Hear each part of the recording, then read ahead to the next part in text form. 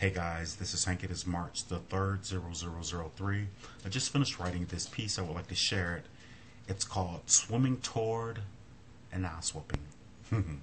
It goes, as a small child, Mom says dramatic. I shared with her, quite emphatic, everything that happened to me. I'd reenact with intensity. I made a big deal out of it all, especially when I scraped in a fall. Crocodile tears, hyperventilation, to get the greatest response from my presentation. It was my delivery, the emotion. I was a storm on the ocean, tears flooding my small innocent face. I was the center of my universal space. This did not always end good for me. Mom had the last word, you see, and if I went too overboard, an ass whooping I was swimming toward. Alright guys, thank you very much for listening. I do appreciate it. Love and light. Namaste.